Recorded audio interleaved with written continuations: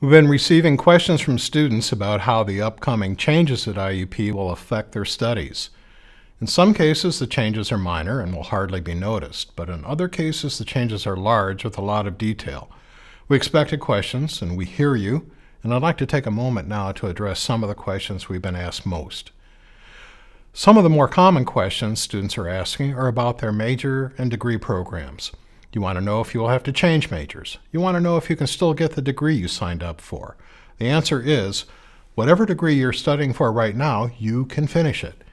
If you've already declared a major, you can finish that major. Your degree requirements will not change. Any upcoming changes affect only future IUP students.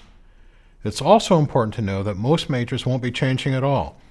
If a major is renamed or if it's moved between colleges, that does not change its requirements. In cases where a degree program will no longer be offered at IUP, we're preparing a teach-out plan. That's a plan to provide every student in those programs with the courses they need to finish their degree. Those plans are still being developed, but they'll be available well before the reorganization takes effect next fall. And as a current student, you'll also have the option to switch to these new requirements if you'd like. Our new college structure will make some exciting new interdisciplinary academic programs possible. And if one of those interests you, you can switch to the new requirements. But as always, please plan carefully with your advisor to make sure that you don't delay your graduation. Another question has been how this will affect your diploma. Students want to know what program or major name will appear. Well, IUP doesn't include program names on our diplomas, so we're not making any changes here. As always, you will have on your diploma your name and the name of your degree. That is Bachelor of Science, Bachelor of Arts, Master of Arts, and so on. Your major, concentration, or minor will appear on your transcript as always. A third theme of questions from students has been the areas of academic focus. Students want to know what it means for them if they are not studying a topic within those areas of focus. Are their programs and majors still important? The answer is yes. They are very important. Whether or not they are in a focus area, these programs and majors are a core part of what makes IUP, IUP. The areas of focus are places where three things line up: strong demand from students, strong demand from employers, and real academic strength at IUP in that area. We will be investing more in those areas because those are the areas that can help IUP grow and thrive as an institution in the coming decades.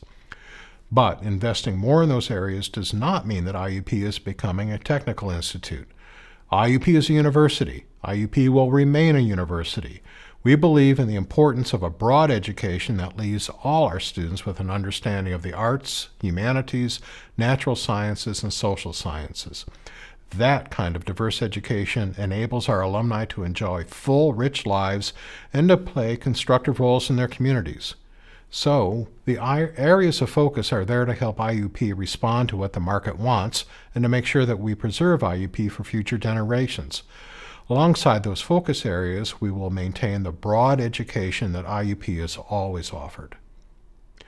The big final group of questions from students have been around faculty retrenchment. Why are some faculty members losing their jobs, and why are particular faculty members, even those who teach in our areas of focus, the ones to go? Those are good questions. They're hard questions. But first, a word about retrenchment and why we use the term.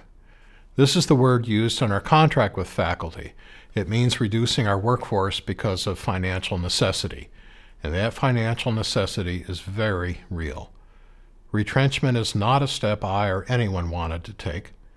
We're losing gifted teachers, trusted student advisors, and respected researchers.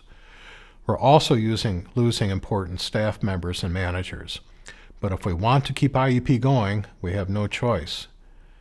As to why particular faculty members receive notices, well, faculty retrenchments follow a process that's outlined in our contract.